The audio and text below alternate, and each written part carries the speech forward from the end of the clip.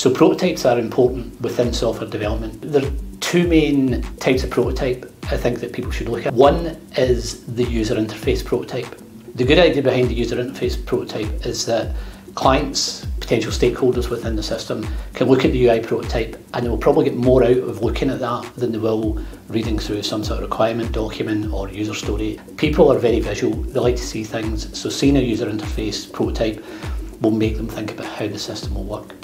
The second type of prototype is a technical prototype.